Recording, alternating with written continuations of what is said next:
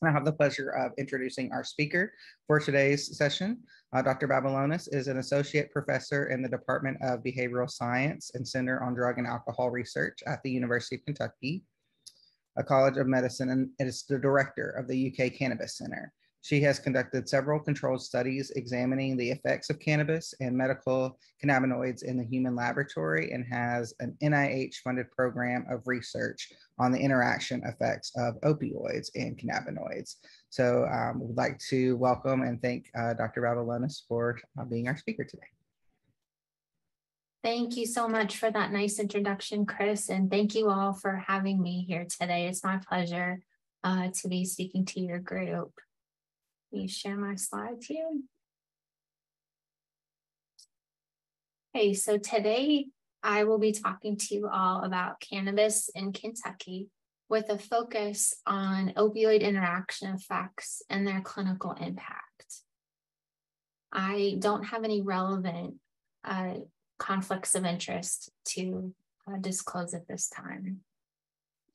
So an outline for today's talk, I'll start with discussing a little bit about the cannabis legislation in Kentucky.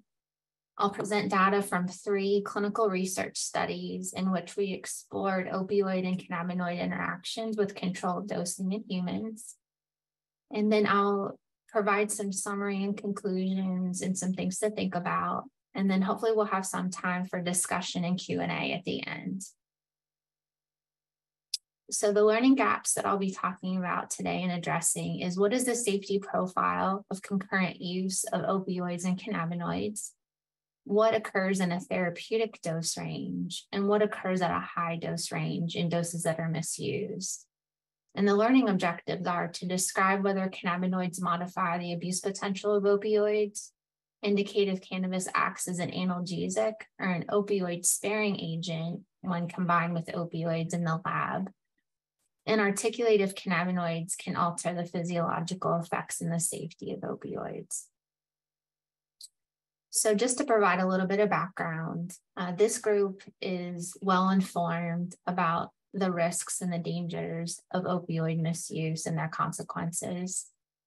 As we're dealing with the opioid epidemic here in the US and across the globe, cannabis use is also at peak levels at a global level. So the current estimate is that 4% of the global population currently uses cannabis.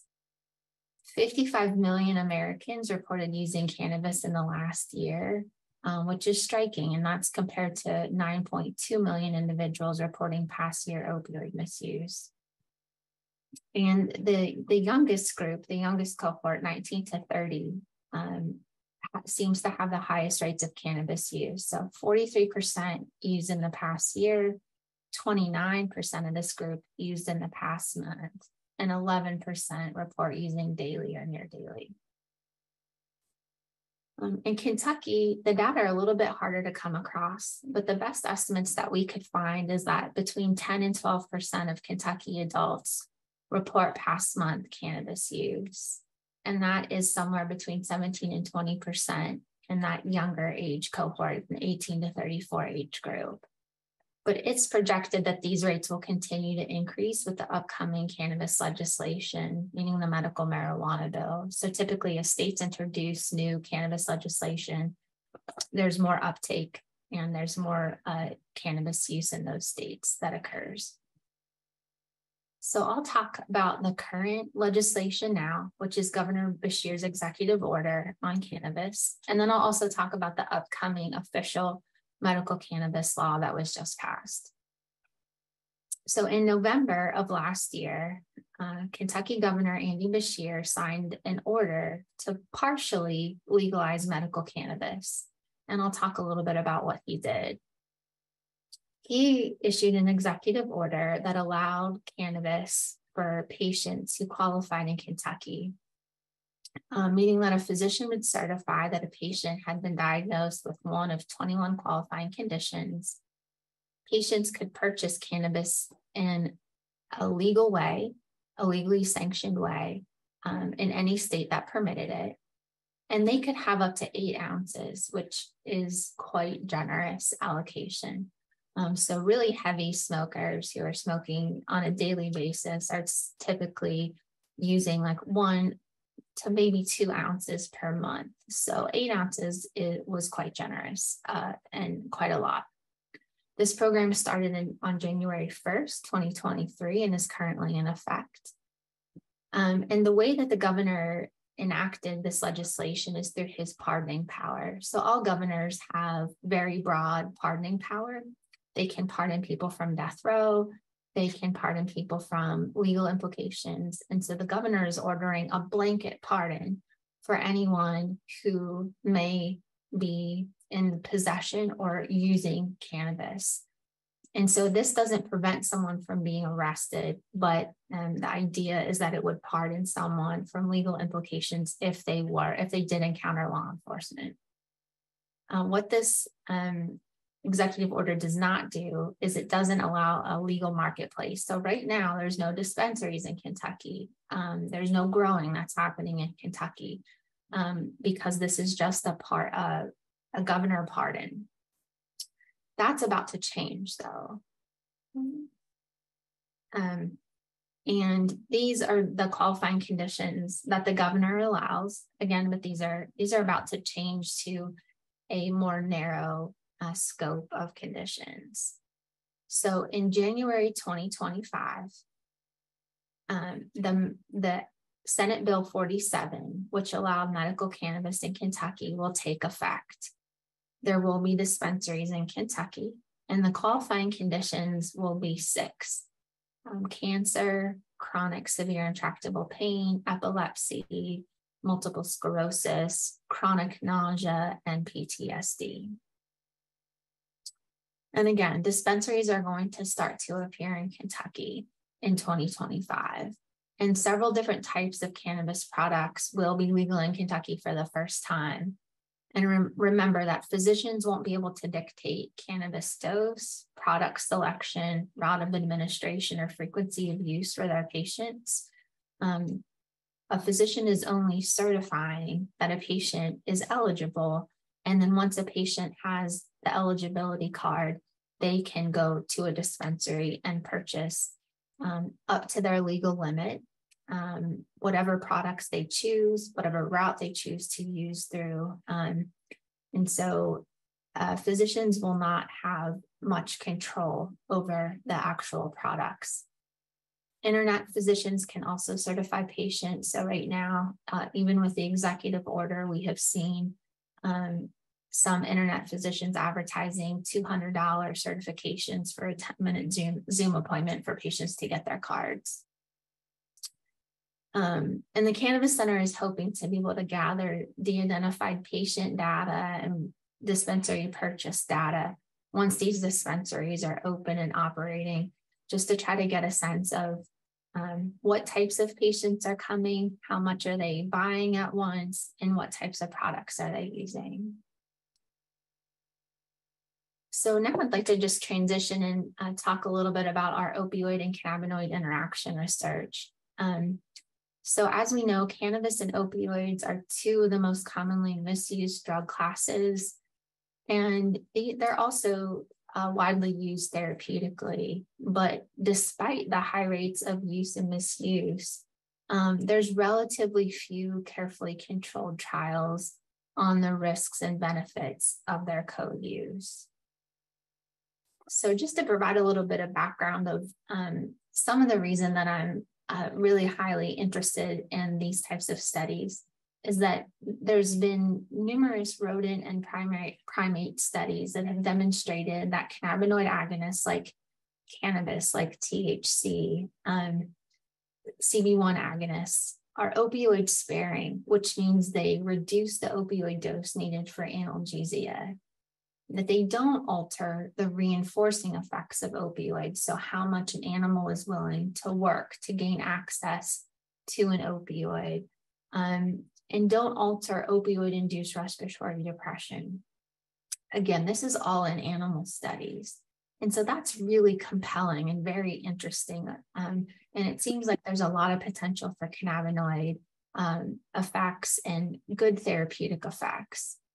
And these findings have implications for clinical care as well. But there's very few human studies that have examined opioid and cannabinoid combinations to really look at all these things. So we don't know a lot about its abuse potential, the safety and physiological effects, the analgesic effects, and the behavioral and cognitive impact when we're putting these drugs together.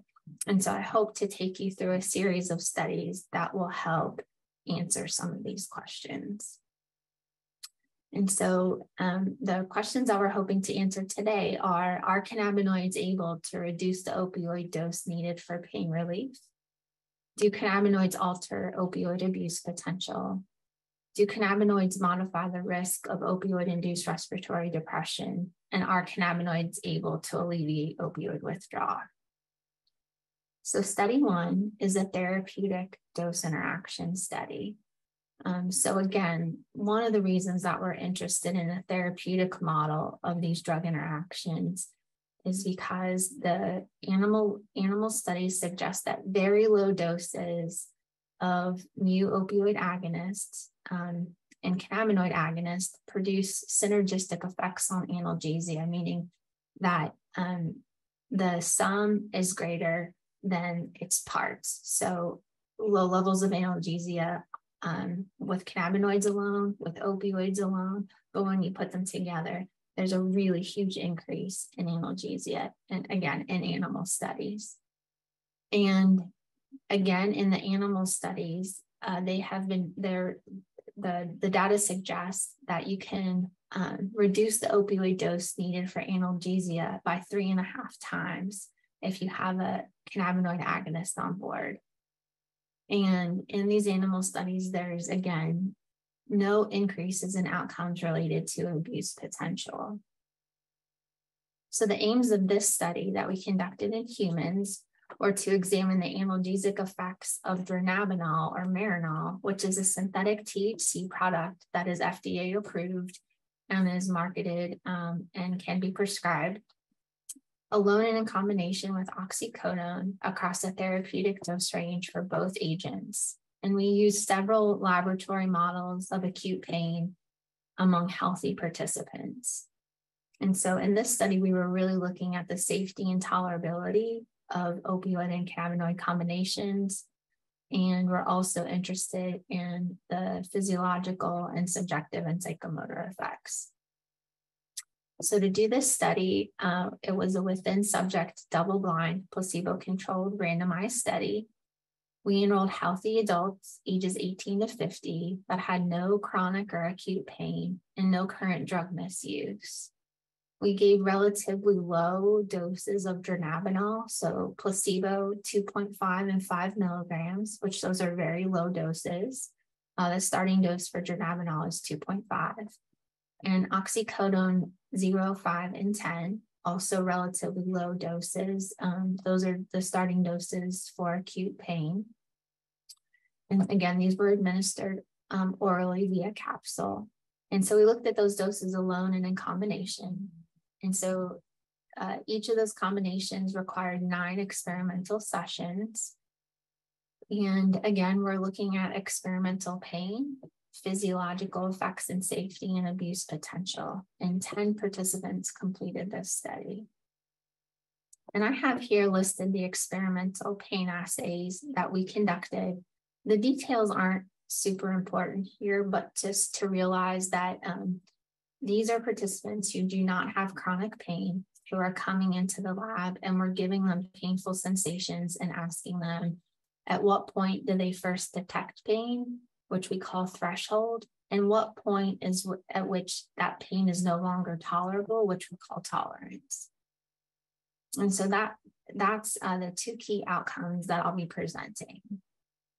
And so this is a graph that shows oxycodone alone on one of those pain outcomes. And so we're applying a lot of pressure to someone's hand, and we're asking, how much does this hurt and how much can you tolerate it? And so what we're seeing here is that oxycodone increases the amount of pressure they can tolerate, which means oxycodone is acting as expected and is providing an analgesic effect. This is without any THC on board at all. And so this is the first graph.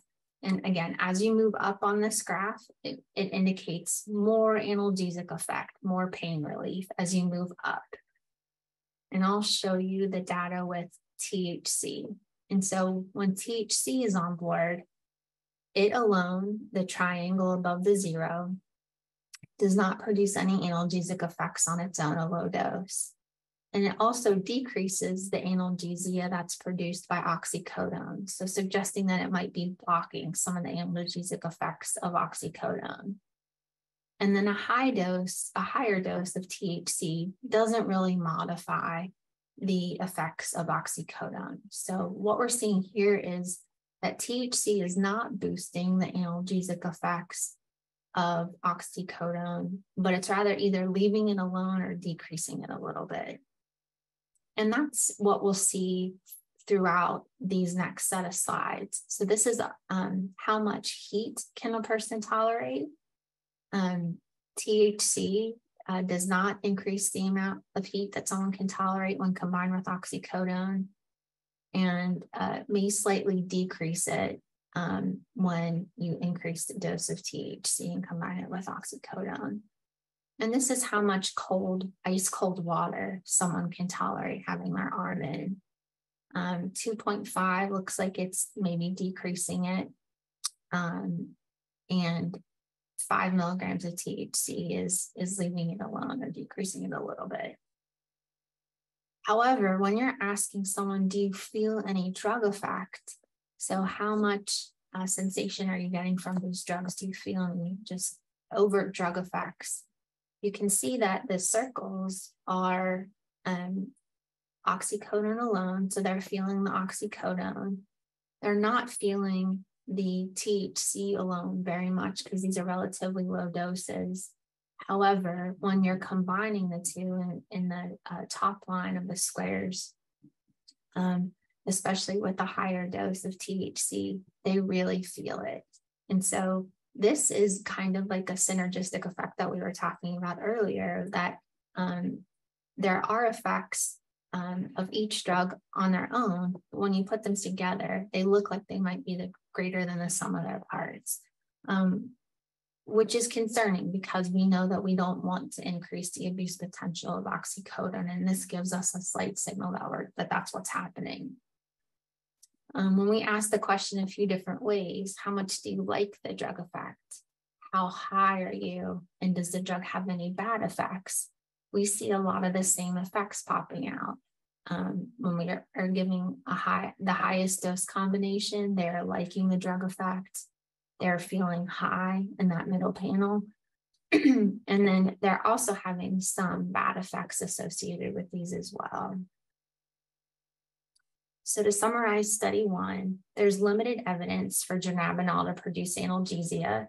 It produced placebo-like ratings on subjective outcomes. Dronabinol either attenuated, meaning decreased, or did not alter oxycodone analgesia. Excuse me. Oxycodone produced vomiting in 4 participants, and that was not altered when dronabinol was on board. And so typically we think of that as being a good anti-nausea medicine, and it didn't function as that in this dose range, in this scenario. And dronabinol also enhanced oxycodone's subjective and observer ratings of drug effect. And so taken together, these data don't suggest that dronabinol is an option for opioid-sparing medication. So it increased the abuse potential and it didn't help the analgesic effects. And so that's not a good combination for a therapeutic pain reliever. Study 2, we're moving towards a drug misuse model. So in this study, we're looking at the same basic interaction effect, but we're using inhaled cannabis, so smoked marijuana, on response to intranasal oxycodone. So we know that people misuse opioids through a variety of routes of administration, misuse cannabis through a variety of routes. And so in this study, we picked inhaled cannabis, and we're pushing the doses quite high to 30 milligrams, and also pushing the doses of oxycodone quite high of up to 30 milligrams of snorted opioid. And In this study, we're looking at primarily the same outcomes of use-related subjective effects. So how much do we think that these drugs will be misused? The physiological effects to determine dose safety. We did one experimental pain assay, and then psychomotor effects. This was a within subject, double-blind, placebo-controlled randomized study again. This was an inpatient study, so all the participants lived at the UK research wing in the UK hospital with us. We conducted 2 safety sessions and then 9 experimental sessions where we looked at various dose combinations of inhaled cannabis and intranasal opioids. And participants, again, were healthy adults. These folks had current non-medical use of cannabis and opioids, but they were not physically dependent on opioids, so they're not having withdrawal syndrome occurring. They can tolerate days without opioids, without getting sick. So 9 participants were included in this data analysis. All were daily cigarette smokers. And these are relatively light opioid users, so using like roughly 9 to 10 times per month-ish, but are using cannabis a little bit more heavily with an average about 22 out of 30-day use. And then they're using other drugs quite infrequently. So again, we're using relatively higher doses of inhaled cannabis and intranasal oxycodone. We're giving them in combination, separated by 15 minutes. And we're having participants inhale through a volcano vaporizer, and they're snorting oxycodone and we're placing powder into 2 lines. We're using 18% THC cannabis, which is roughly equivalent to the cannabis that is available in dispensaries, and USP grade oxycodone powder. Okay, and so I have already mentioned the measures that we are really interested in. And this is a graph, a time course graph that's asking participants, how much do you like the drug effects? And so the data that I'm showing here is just oxycodone 15 milligrams. And it's the same data on the left and on the right at this point. And I'll build this slide as we talk about it. And so this is the effects on a scale from 0 to 100. They're rating how much they like the drug. And we're looking from baseline, which is labeled BL, which is before we're giving the drug, through 6.5 hours after we're giving the drug. So time point 0 is when they get the drug. And so this is how much they are rating, how much they like 15 milligrams of oxycodone. THC 10 is going to appear on the left, and THC 30 will appear on the right. And so you can see that this is THC alone in the triangles, 10 on the left again and 30 on the right, but they are feeling pretty good drug-liking effects from those doses. And then these are the drugs when put together, so the squares. And so on the left, you can see that the combination is not really increased so much above and beyond the separate entities, the 2 separate drugs. On the right, when you put 30 milligrams and 15 milligrams of oxycodone together, you're seeing a little bit of a shift that it's enhancing the drug effects, but it's not a dramatic effect. When we give oxycodone 30 milligrams, this is what they're reporting feeling across time. We're giving, again, THC 10 and THC 30, and they're feeling those effects. And then we'll see what happens when we put those 2 drugs together. So THC 10 and Oxy 30, again, aren't producing too much of an effect that's greater than just THC alone. However, when you do the high dose combination, pushing both of the doses relatively high, you're seeing a pretty good separation. And so those peak effects, they are feeling the drug more intensely for longer. And so the duration of those peak effects is extended. And then the whole curve is basically extended as well. And so we're seeing a lot of potentiation there. And so we can summarize this as area under the curve. So literally, what is the area that curve encompasses? And so this is the same data replotted in a summary outcome graph. And so what we're seeing is oxycodone alone in the circles, THC 10 in the triangles, and THC 30 in the squares. And as you can see, in the dose combination, the highest dose combination, we're seeing a pretty significant effect above and beyond THC alone or oxycodone alone. How high are you is giving us a similar effect. And then we're asking, what is the street value of those doses on the left? And do you feel any drug effect on the right? And we're seeing the same effects emerge, is that the high dose combination is producing quite an enhancement above and beyond THC and oxycodone alone. When we ask them, do you feel any marijuana effects? The high dose combination is enhancing cannabis effects. So what this means is that opioids are enhancing marijuana-like effects, and then marijuana is enhancing opioid-like effects as well. So that's quite interesting that they're feeling enhanced effects from both drugs. We're also seeing poor coordination scores increase. And this is the cold pressor test again, which is how much cold can they tolerate. We're not seeing an enhanced effect when we put these drugs together for the analgesic effect. So participants can't tolerate any more cold from the dose combinations than they can from either drug alone. But for things like pupil diameter, so the physiological effects, we're not seeing cannabis modify pupil diameter, which we think of as an assay to determine how much of an effect we're getting from an opioid, a physiological effect from an opioid. That's not changing. And this is the outcome measure that I have been most interested in throughout these series of studies is respiratory depression. And so this is what's called end-tidal CO2. And the higher that you go on this graph means that there's more respiratory depression. Lower on the graph means less respiratory depression. So opioids alone are increasing respiratory depression slightly, which we would expect, but THC is not enhancing those effects. And so that's something that I've been really concerned about and really worried about.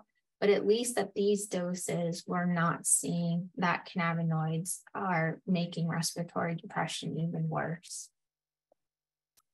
So to summarize, when administered alone, both oxycodone and cannabis produce their expected effects. Cannabis increased a full array of subjective ratings and increased heart rate, which I didn't show, but cannabis does increase heart rate. And when the two drugs are combined, there were significant increases in both the peak and the duration of those effects, particularly at the high doses. And cannabis did not alter opioid-specific physiological effects. So it did not change respiratory depression, and it did not markedly change opioid-induced analgesia. So to summarize this study joined several others indicating increased abuse potential from cannabis and opioid misuse, co-use. And this is somewhat worrisome for those using these drugs together for both therapeutic and non-medical use. The study provides no evidence that these dose combinations produce enhanced analgesia, which is inconsistent with the suggestion that cannabis produces opioid-sparing effects. And again, there was no evidence under these dose conditions of additive or synergistic effect on physiological risk, like respiratory function, suggesting that it's potentially a safe combination to explore for future therapeutic effects. Although we're acknowledging that there's abuse potential there, it is not increasing physiological risk at this time. And so moving on to study 3, cannabinoids and their impact on opioid withdrawal outcomes.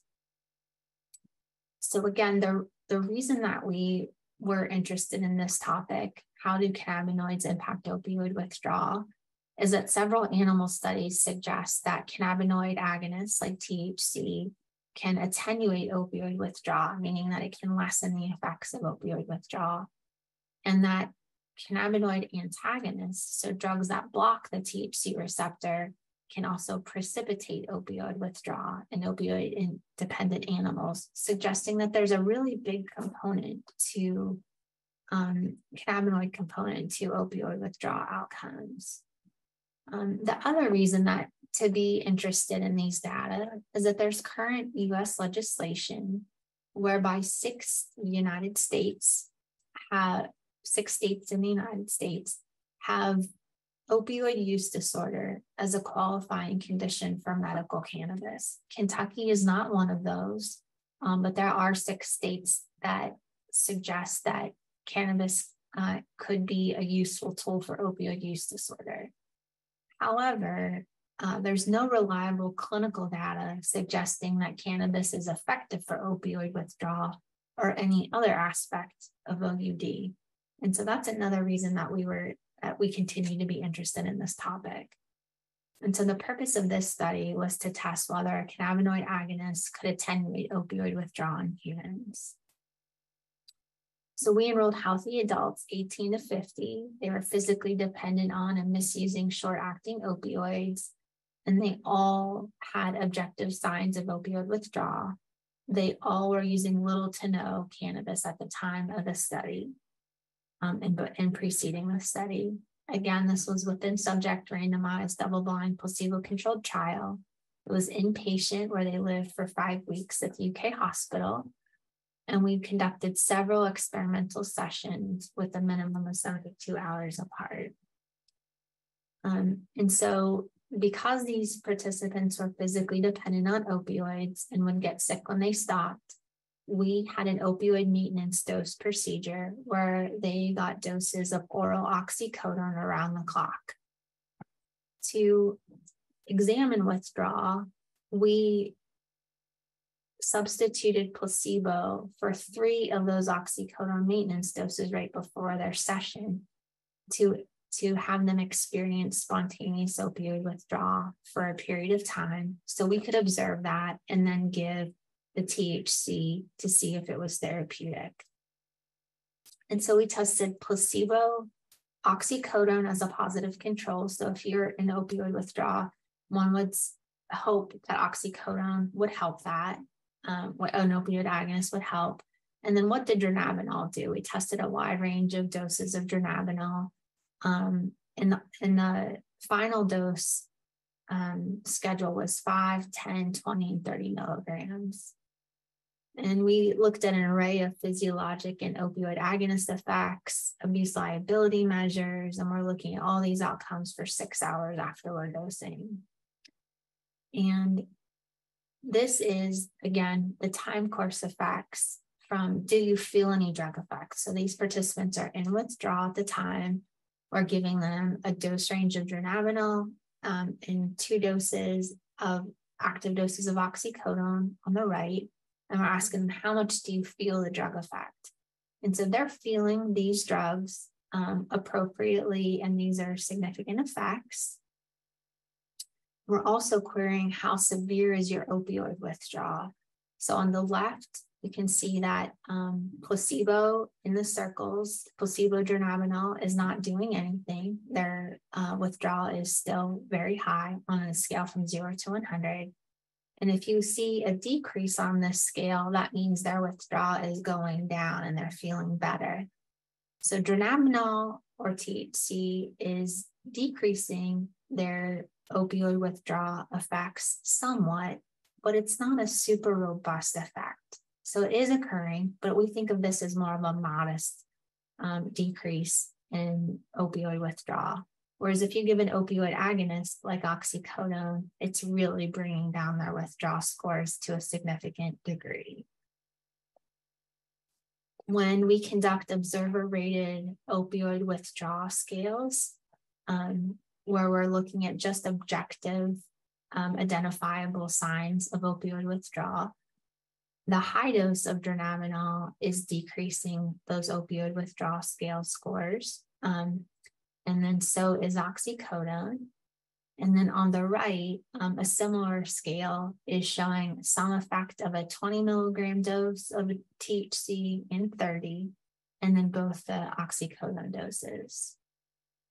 When you ask participants how sick do they feel and are asking them validated withdrawal measures, the same effects are occurring. So they're feeling some moderate relief at 20 and 30 milligrams of THC on both of these outcomes, as well as oxycodone is also producing those effects. When we ask how high are you and how much do you like the drug, 20 and 30 milligrams of THC is increasing the high, and 60 milligrams of oxycodone is as well. And then how much do you like the drug? They're not overly endorsing that they're liking the THC, but of course they are liking the opioid agonist. One of the limitations to this study, the dose limitations to this study, was heart rate. And so you can imagine if you are seeing a moderate effect of THC to suppress opioid withdrawal at the highest dose, you would probably ask, well, why don't you just increase the dose even further? Because then that might look a whole lot better and people might get more relief, which is a really logical assumption. But in practice, we see a limitation to how much THC we can give under these circumstances. So this is heart rate plotted from baseline to 6 hours after drug administration. And we can see that THC is increasing heart rate. But when you get to, we initially started with gave 40 milligrams of THC, and the yellow symbols, their heart rate was way too high when we pushed the dose higher. So their heart rate is getting up to 150, 130, and they're having panic attacks and anxiety when they're getting that much THC on top of opioid withdrawal. And so that wasn't a safe scenario. And so that dose had to be discontinued, and we had to stick at the highest dose of 30 milligrams for the remainder of the participants. And that's also producing tachycardia in the range of about 110, but it's not at the really unsafe levels that we were seeing from the high dose of THC. So to summarize this study, dronabinol 5 and 10 were placebo-like. Dronabinol 20 and 30 produced dose-related increases in ratings of feeling high, and they modestly attenuated or decreased some of the opioid withdrawal outcomes. 30 milligrams increased bad effects. And again, when we pushed the dose higher to 40 with 2 participants, we had to discontinue that due to sustained tachycardia and anxiety and panic-like reactions. So overall, higher doses of dronabinol modestly attenuate or decrease some of the signs and symptoms of opioid withdrawal, but safety, including high heart rate, remains a significant concern. So those are the 3 studies that I wanted to present and to provide data, and also wanted to give you an idea about where we're going with this research. So our next studies are a self-administration study. So we are looking at inhaled cannabis at high doses and intranasal opioids at high doses to determine if giving somebody cannabis alters how much they want to take an opioid. So in the lab, we have them work for drug, and we have them work for up to a full high dose of an opioid drug. And so we're trying to determine, does cannabis make them want that drug even more? Does it make them want opioids less, or does it leave it alone? And then we're also doing the reverse. What does opioids what does an opioid dose do to their desire to take cannabis? Does it increase their want for cannabis, decrease it, or does it leave it alone? And so that's a study that we're about to start enrolling for. And then we also have a grant to look at inhaled cannabis in patients with opioid use disorder and physical dependence. And so we're going to take that last study that I presented with dronabinol and give them doses of smoked marijuana instead of dronabinol. And we'll look at different cultivars, different strains of marijuana. So we'll look at high THC cannabis. We'll look at CBD and THC in the cannabis. We'll look at several different doses of several different strains or cultivars of cannabis.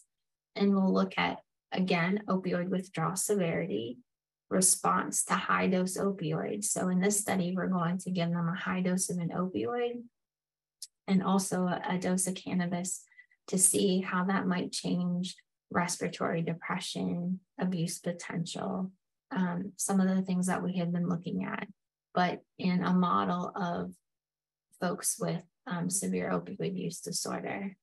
And we'll do this by looking at acute doses of cannabis.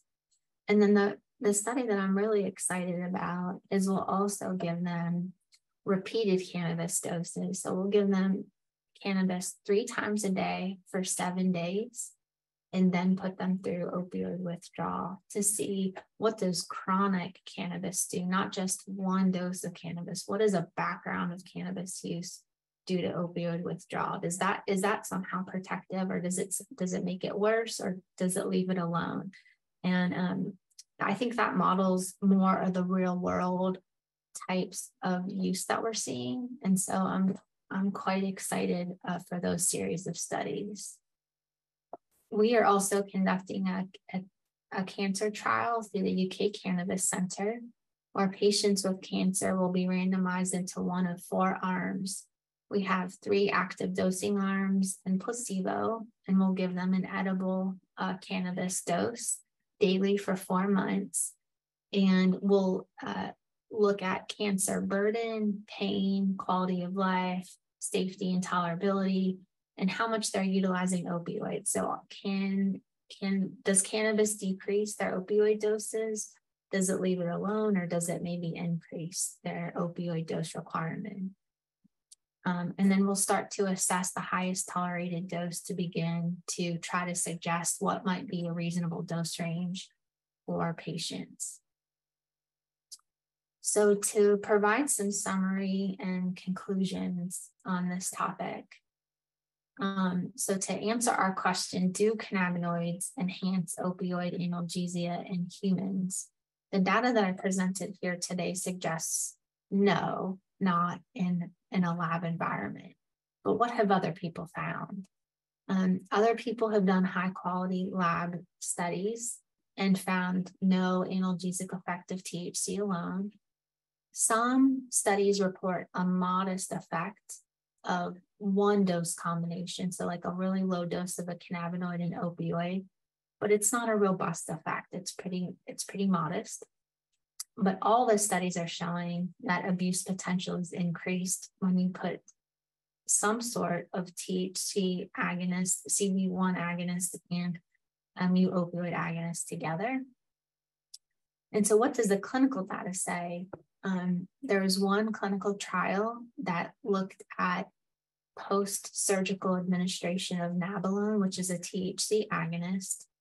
And they found that THC did not alter morphine consumption after surgery, and pain scores actually increased with morphine. And so that's suggesting that THC in this case is enhancing morphine effects. Is enhancing the pain, and morphine is not helping that. And so that's a concerning effect. And then there's several correlational studies which suggest that cannabis users require more anesthesia and more post-op pain medication than controls. And so there's not really great data right now to suggest that cannabinoids are helping with pain. In a very nice review article that has been recently published, they were asking this exact question: do cannabinoids have opioid-sparing effects for analgesia? Can you give less opioid and still maintain analgesic effect with THC? And they're saying quite clearly this is happening in preclinical studies and in observational studies, but in high-quality randomized controlled trials, there's no evidence that this occurs in humans. Similarly, the International Association for Pain issued a white paper. They did a meta-analysis and issued a position paper, and they're the experts on pain. And so what they're saying is that their bottom line statement is, due to the lack of high quality evidence, they don't endorse the general use of cannabis and cannabinoids for pain relief. And new guidelines for anesthesiologists were also just released, suggesting that anesthesiologists start screening patients for cannabis use before surgery because they're detecting on these same sorts of effects that regular users of cannabis may have more pain and nausea after surgery rather than less. And they're asking anesthesiologists to ask and adjust their practice based on patients who endorse cannabis use. So again, kind of the opposite of what we're being told by the media, that cannabis is a very, very good pain reliever. It may be in some circumstances, but the majority of the data that are coming out, and the really well-controlled data that are coming out, are suggesting that it's actually the flip, that we're not really seeing good pain relief when we're putting the two together. And then to answer the question, do cannabinoids enhance the abuse potential of opioids? Every study that has asked this question in a controlled manner and that has examined abuse potential, all have demonstrated that cannabis increases opioid abuse potential. And so this is also, I think, the flip of what we're typically told in the media. At least the news stories that I see are always suggesting that maybe if you use cannabis, you will feel less effects from an opioid, or you would desire opioids less. But when we're looking at this in a carefully controlled way, we're seeing the opposite, is that cannabis is enhancing opioid abuse potential. And then one more naturalistic study followed participants who had opioid use disorder for 90 days. And what they're reporting is that on days when they consumed cannabis, the odds that they also used opioids were 2 times greater. And so that's a correlation. It doesn't necessarily mean cannabis is causing that, but it also is kind of a strike against cannabis in this sense as well. It enhances the idea that it may have problematic effects for people who have OUD. And then, can we answer the question, do cannabinoids alleviate opioid withdrawal? Aside from the study that I presented, there was another high quality controlled trial where they gave THC, dronabinol, and 30 milligrams or placebo for 5 weeks. And they found really modest short-term, meaning 3-day, decreases in opioid withdrawal. But again, those effects were rather modest, but there was no effect of study retention or rates on induction onto naltrexone, which is the study goal. And so our data align with this idea that it's not a profound effect. There's no profound alleviation of opioid withdrawal with cannabinoids, although we're still continuing to do this work.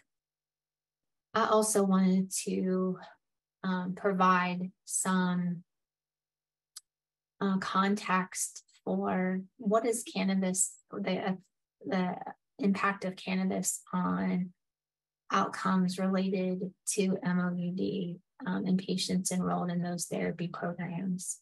And the data are mixed. There are just a few studies that suggest that cannabis may be beneficial for those who are taking MOUD, such that cannabis daily users do better, use less non-medical opioids than occasional users of cannabis. Although this study, I'll be honest, was quite shaky. There was no difference between people who didn't use cannabis at all and the daily users of cannabis. It was only daily cannabis users versus occasional cannabis users on the outcome of non-medical opioid use. And so it's a little shaky, but it's showing that daily cannabis users are doing better. The large majority of the data, several meta-analyses and large cohort studies are finding no association. So they're finding that patients enrolled in MOUD programs don't have any difference that from using cannabis or not using cannabis, it doesn't matter. And one study looked at all medication types of MOUD and found no difference in cannabis users versus non-users. And then a small subset of studies is suggesting that there's higher risk for cannabis users. So greater risk of non-medical opioid use in women receiving methadone maintenance therapy, and greater risk of heroin use enrolled in those enrolled in MMT when they're using cannabis. And so the landscape is a bit mixed, but the large majority of the data is showing no association between the two. And so with that said, I think I wanted to talk a little bit about the public messaging that is out there. And so these are headlines: is weed the secret to beating opioid addiction? On the left, there was a very popular billboard that was displayed in several states with medical cannabis laws, saying that states that legalize marijuana had 25% fewer opioid-related deaths than those that had no cannabis laws. And then the stickers and the signs that we're seeing in dispensaries is that cannabis is the solution to the opioid epidemic. And so I just wanted to put some of this into context and to share that some of this is occurring and help us kind of think through as a group why this messaging is harmful. So in addition, some dispensaries are recommending that patients actually stop using their FDA-approved medications for opioid use disorder and start using cannabis instead, without any data that cannabis can help in any aspect of this terrible disorder that is taking so many lives. They're suggesting that their life-saving medicines should be stopped. And again, the current legislation is that 16 U.S. states are saying that opioid use disorder is a qualifying condition for cannabis.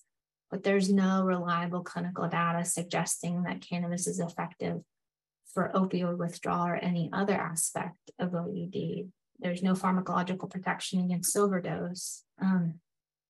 There's no instances that we have found that it's reducing craving, or it's actually doing the opposite. It's enhancing opioid effects. And so I just want to share those concerning messages and say that the billboards that are being put up that state that in states with medical cannabis laws, there are 25% fewer opioid overdose fatalities. That's a correlational study that was published, I think, in 2014.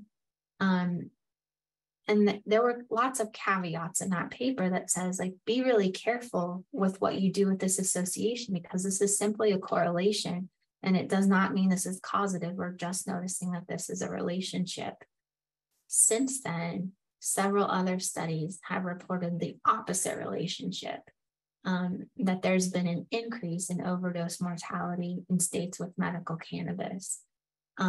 And those studies, one was published in the best journal in science, the Proceedings of the National Academies of Science.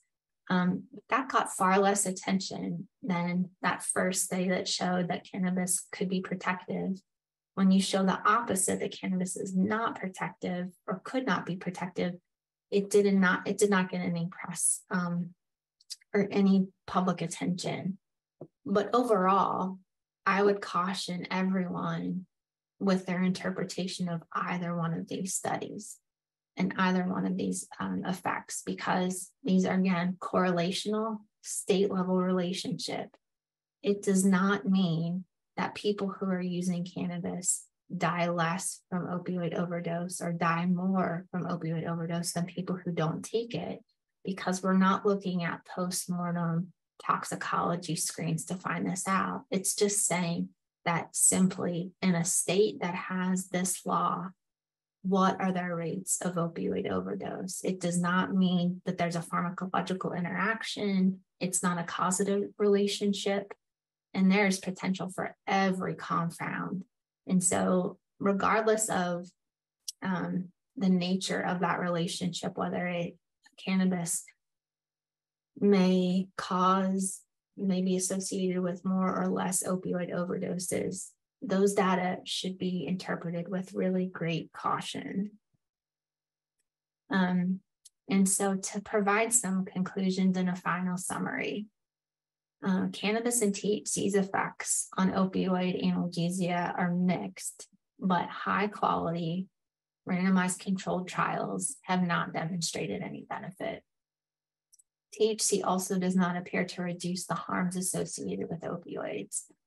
There's no evidence that THC ameliorates opioid-induced respiratory depression. That's a common theme in some of the public messaging, is that THC will pharmacologically prevent an overdose. We don't see any instance that that's occurring. On the flip side, we don't see any instances in our controlled studies that THC could enhance respiratory depression either. THC, though, does very clearly appear to increase abuse potential when combined with opioids. THC may provide some modest relief from opioid withdrawal, but the data as it stands right now is that the side effect profile is not ideal from that drug because it's causing a high heart rate. And again, there's no pharmacological protection against serious opioid harms with THC. And overall, additional research is going to help us clarify the risk and benefit profile of these medication interactions. And just want to acknowledge everyone who worked on these studies, just really quickly, the research participants, the research collaborators. Dr. Lothwell led study 2 and was an integral part of all of these studies that we have conducted. And so she's really the heart of our research program, and the other physicians who have worked with us over the years, funding from the National Institute on Drug Abuse, and then funding from the Kentucky Legislature and the UK Cannabis Center.